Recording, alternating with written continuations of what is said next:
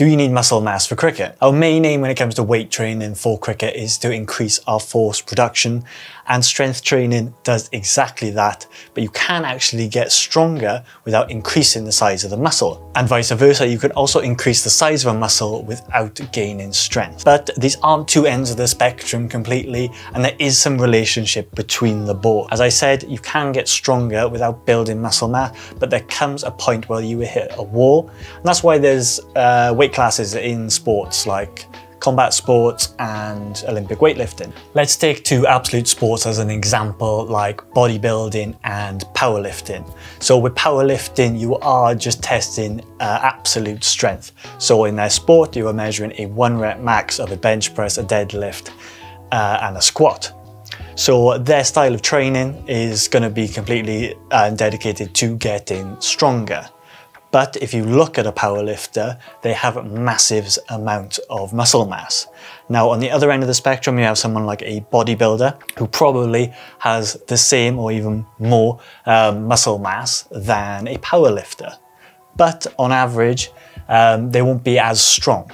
And that is on average. Now, you will get some outliers in the world of bodybuilding who are extremely strong as well, but on average, they won't be as strong as powerlifters. I like to see it as your muscle mass being your potential strength, but you need that dedicated strength training to fill that potential. So with relationship to cricket, you don't need masses and masses amounts of muscle mass, but you will find a point where, say you're doing your dedicated strength training, you may find a point where you plateau severely, and you may go through then a period of gaining muscle mass to then help with your strength training later down the line. Now, people still have that opinion about muscle mass, that you won't be able to turn your arm over and you lose all your flexibility if you put on a little bit of muscle mass, but don't listen to them. There isn't that much downsides to putting on a bit of muscle mass. Now, I'm not saying you go completely down the bodybuilder's route, but a little bit of muscle mass is definitely going to help you, and it's really going to aid in your strength training. The only really downside if you put on loads of muscle mass is going to be the weight that comes with it. So there's finding that balance of how much that is going to affect your conditioning. So now we've gone through what sort of training you want to be doing. Let's go through the differences in the style of training so you know how to go about either putting on a bit of muscle mass or gaining some strength. So your strength training is all going to be based around them lower rep ranges. So you're talking 1 to maybe 5 reps at most. You're going to be having more rest between your sets. So you're looking at 3 to 4 minutes rest. So you're looking to be fully recovered or more or less before you go into your next working set. And when you progress, so week on week, you're looking to progress the weight or the resistance week by week, and that is how you're going to get stronger. That is your progressive overload.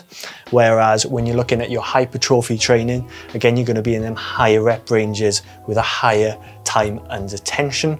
So again, you're looking above 5 reps.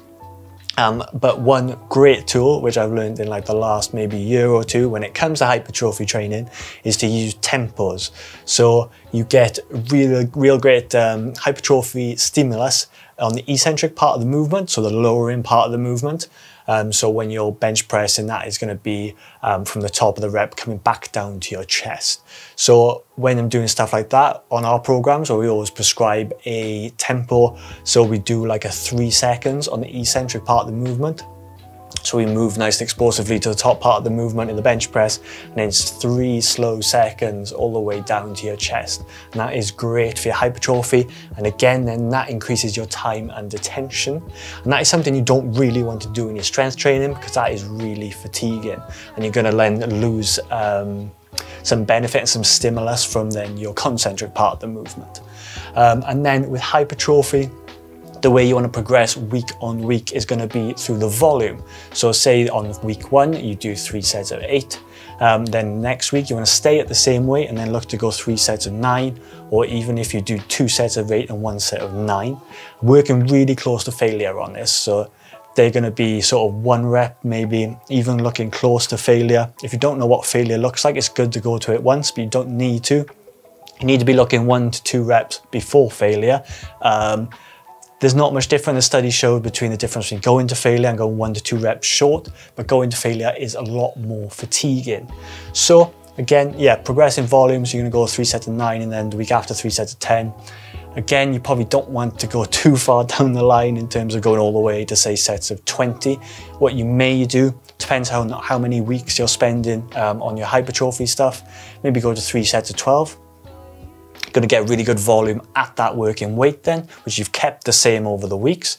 Then you may look to come back down to 3 sets of 8 and put the weight up, and then go through the same progressions again. So you may come back down, go to 70, and then work up in the volume at 70 kilos. Again, I hope that helped and I hope that all makes sense. But if you have any questions, stick them in the comments below and I'll go through as many as I can. We also have a free ebook which has a wider range of free training tips sort of like this, and I'll stick that in the description for you before. That's completely free. Stick your email in and we'll just send it over to you. If you want to see what strength training sessions look like, we have videos with the full sessions on them, going through a full week of strength training. So if you want to go check out the first day of that, go and check out this video here.